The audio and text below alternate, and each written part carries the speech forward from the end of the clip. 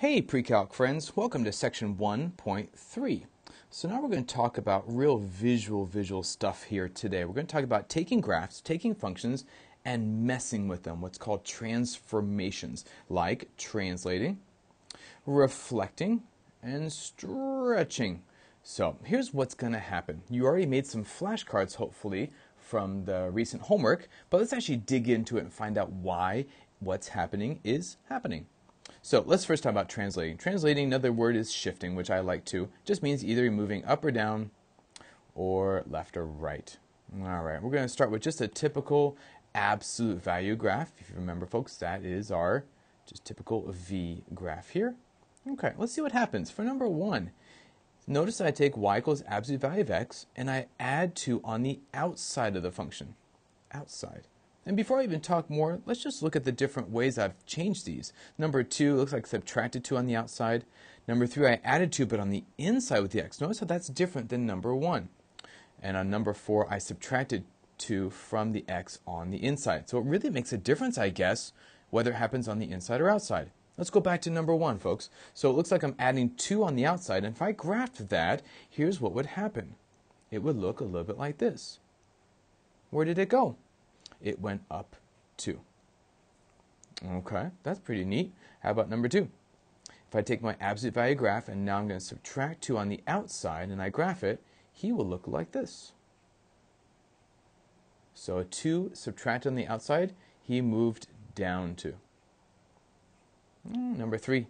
Now look what I put the 2. I'm going to put the 2 on the inside. I'm going to add it. Now this is kind of strange because I would think adding is a positive change. It's with the x. So I would think, oh, okay, a change positive with the x would be to the right, right? And actually it's not. That's what's going to be kind of confusing. Whenever we make changes with the x, we're going to do often what the opposite is of what we think it's going to happen. So this is plus 2. You think it's going to go to the right 2, but believe it or not, if I graphed number 3, it would actually look like this in purple.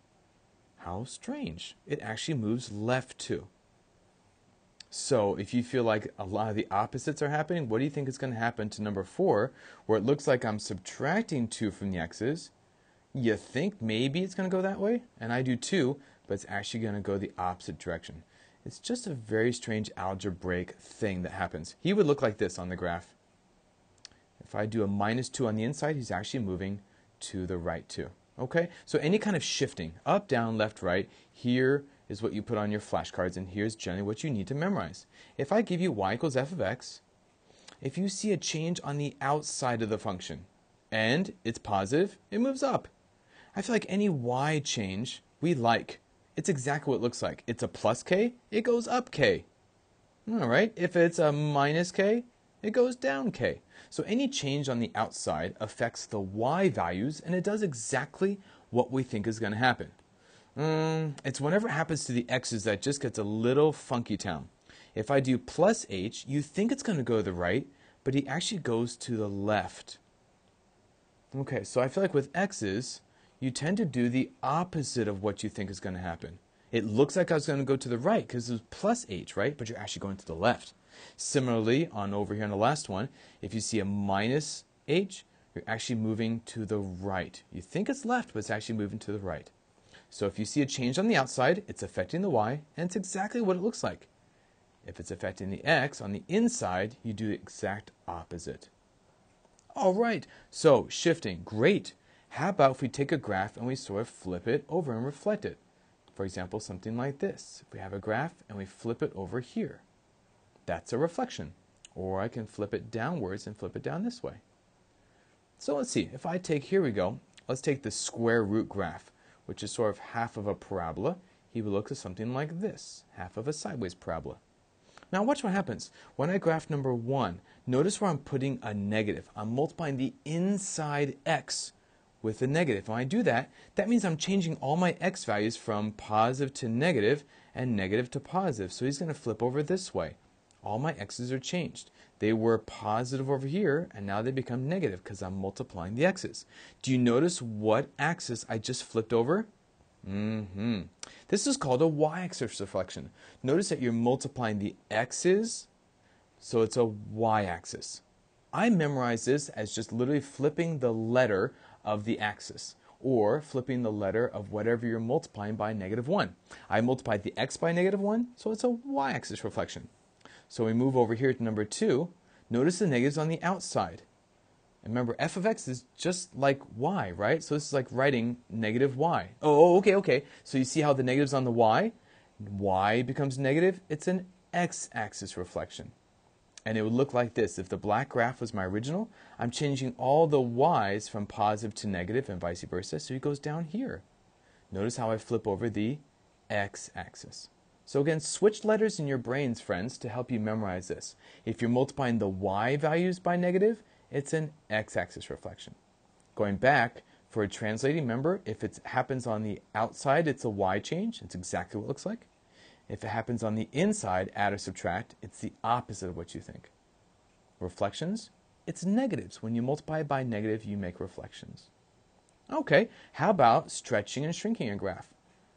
You might see in the book, they might use the word, instead of shrinking, they might use the word compressing or compression. I like the word shrinking because it's just a little bit more of a common word, but if you see the word compression, just know it means the same thing.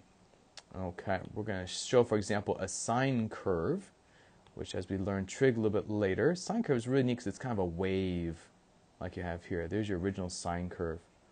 Now, if I take the sine curve and I take a 2 on the outside, it looks like I'm multiplying. So I'm multiplying on the outside, which means down here I'm multiplying all the y's by 2. Remember, any kind of y change that we've seen so far, it does what it looks like it should do. So it looks like it should multiply the y's by 2. When you multiply y's, you're changing things vertically, right? Because y is an up and down letter, or up and down vertical axis. So when you multiply the y's, you're changing vertically. If you're multiplying by a big number like a 2, it's going to be a stretch. So it would look a little bit like this. Notice that I basically just took the bumps and I just stretched it up and down vertically. That's a multiplication of 2 on the outside. It multiplies the y's, so it's called a vertical stretch. What if we take that verticalness and do number 4? See how on the outside is your 1/2. So again, that's changing my y values. I am multiplying by half. I'm changing y, so it's still vertical. But notice how you're multiplying by a small number, so it's a shrink. Okay, on the graph, here looks something like this. Oh, I'm going to take the black graph, and I'm just basically shrinking it vertically. So I kind of smush them like I sat on it. Okay, so any changes on the outside, again, is a y change. It does what we think it's going to do. If we're multiplying over here on number 3 by a big number, it's a stretch. If we're multiplying by a small number, like a small fraction, it'll make a shrink. Okay, anything that happens to the x's, folks, we always do the opposite. Okay, notice here that the x is being changed. Not on the outside with the y, but the x. So right away, because it's with the x, I'm going to say this, horizontal. On number 6, same thing. Happens to the x, horizontal. But now, look what happens. Remember how we said changes with the x is usually the opposite? It looks like I'm multiplying by 2, but I'm actually dividing by 2. Or I'm multiplying by 1 over 2. So you're doing the opposite operation that it looks like here, folks. Not multiplying by 2, I'm dividing by 2. And because I'm multiplying, or I'm dividing by 2, or multiplying by half, it's actually the opposite of what you think. It's a shrink. So multiplying by 2 on the x is actually a shrink. That's weird. Number 6. Here I'm multiplying by a half. Well, that's what it looks like. But what are you really multiplying by? 2 over 1. Or you're dividing by a half. And because you're dividing by half or multiplying by 2, it is a stretch. Okay, so just take a minute and look at that. When you do the y's over here, number 3 and 4, the changes are exactly what it looks like. If it's a big number on the outside, you're going to be stretching. If it's a small number on the outside, like number 4, it's a shrink. With the x's, here's the weird one. Again, put this in stars. Number 5 and 6 are the tougher ones, too. Any change that happens on the inside, it's the opposite that you think. It looks like a big 2 here on number 5, but it's actually a shrink. It looks like a 1/2 small on 6, but it's actually a stretch. It'll just take a little bit of practice to get used to, and those flashcards will definitely help you out. Your textbook has this beautiful, huge summary of everything we just said for the past 10 minutes. But look how textbooky it looks. Ooh, it's a bit heavy. So can I give you a better summary down here that's just a little bit easier to digest? So that was a pretty huge summary. This one's a huger one. That's my word. Okay, so I've said this a couple times, but a good summary to put in your notes. If you see a change here, folks, that's on the outside. Anything happens on the outside of f of x, it's going to be affecting the y values.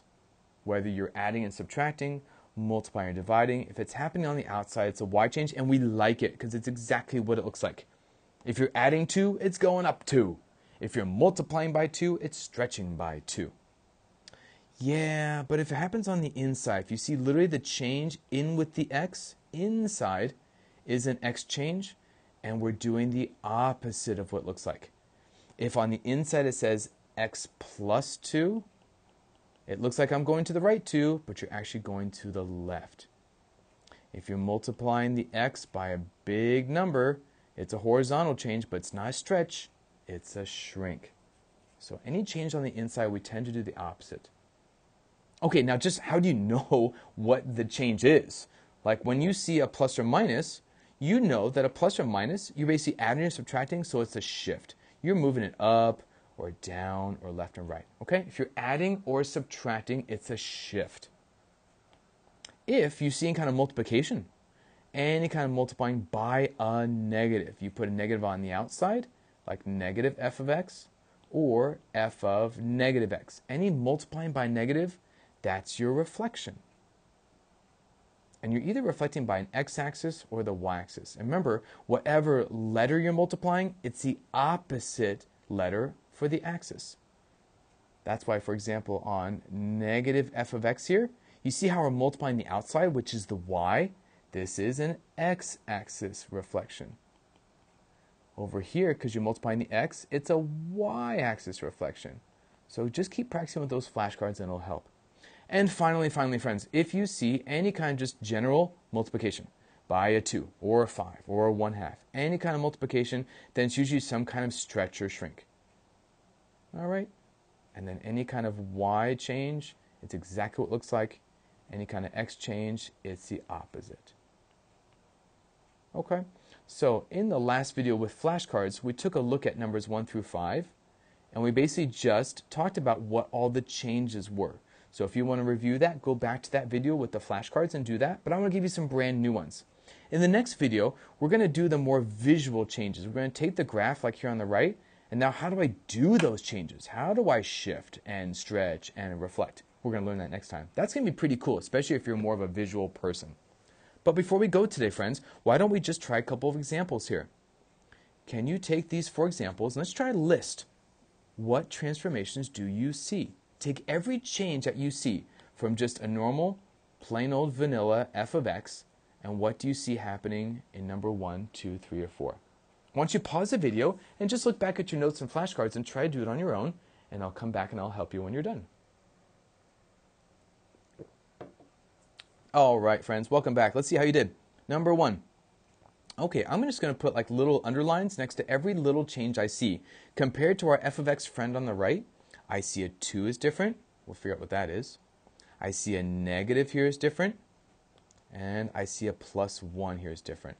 Okay? So I'll use the colors that I underlined or pointed to help you figure out what it is.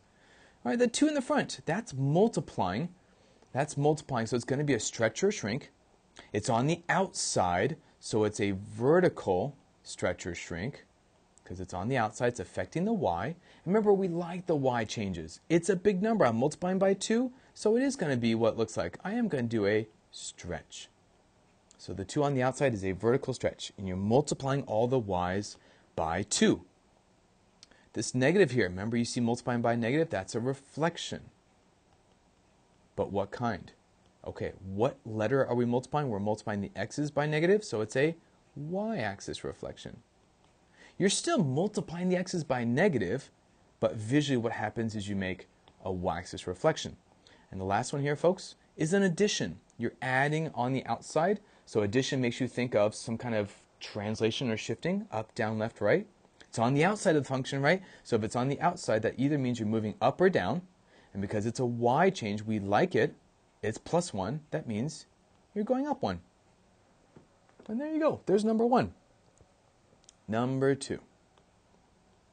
Okay, let's take every change here and let's list what it does. I see a negative on the outside. I see a 3 inside multiplying the x. And I see a negative 2 subtracting 2 on the outside. All right, shall we go in order? The blue one here, folks, is a negative. You're multiplying by negative. Remember, multiplying by negative is some kind of reflection. Now it's on the outside, so remember, when you're multiplying the outside, it's like you're multiplying y. If you're multiplying the y's by negative, it's an x-axis reflection. All right, how about the green? Green's going to be a little weird. It's multiplying, so it makes me think it's some kind of stretch or shrink. It's on the inside, though. Okay, so if it's on the inside, we know definitely it's some kind of horizontal stretch or shrink. We're just not sure which one. Oh, wait, it's the x's, right? Remember the x's, you think it's opposite? So you think it's going to be a stretch, but no. Careful. It's actually going to be a shrink. Because what you're doing is you're actually multiplying all the x's by 1 over 3. So you're timesing by 1 over 3, not 3. The last one, it's on the outside, it's subtraction, so it's going to think about up, down, left, right. It's a y change, so we like it. It's exactly what it looks like. It's a negative 2, it's going down 2. And that's number 2. All right, here comes 3 and 4. Number 3. All right, the first thing I see on the outside, here's a 1/2 multiplying on the outside. Here's a plus 2 on the inside. And then here's a minus 1 on the outside. I bet you're probably a pro at this now. Ready? Are you going to do it? 1/2 on the outside. Did you get a vertical? It's 1/2. It's a y change. We like it. It's a shrink. Good job. On the inside, here we go. Okay, this is happening on the inside. It's a plus or minus, so I know it's some kind of up, down, left, right. It's on the inside, so even though it looks like it's going plus 2 to the right, it's actually going left 2. And finally, just like we saw in the previous ones, this is on the outside, so it's up or down. It's minus, so it's down 1. All right, your last one here, friends. You're doing a great job. How about number 4? So number 4, we see a negative on the outside. I see a minus 3 on the inside. And I see a plus 1 all the way at the end. Ready? Here we go. The minus, I'm multiplying by negative, so I know it's some kind of reflection. The outside is like multiplying the y's, so this is an x-axis reflection. The green, minus 3, it's inside with the x, so I know it's up, down, left, right, because we're subtracting. It looks like I'm going to left, but remember, it's an x change, so we take the opposite. This is going right 3. And again, the y change we love. It's on the outside, it looks positive, and it's definitely positive, so he's going up 1. So there you go, folks. Next time we're going to learn how to actually graph these using points, but having this basic knowledge is really vital to help you with that. So keep going with your flashcards to make sure you're good to go, but there's an introduction to section 1.3. Great job, everybody.